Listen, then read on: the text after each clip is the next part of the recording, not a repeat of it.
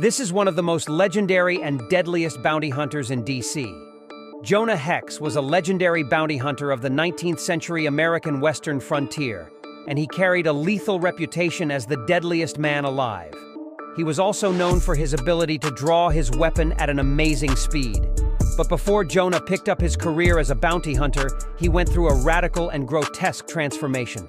After fighting in the Civil War, Hex came across his adopted brother, where bad blood forced the two into combat.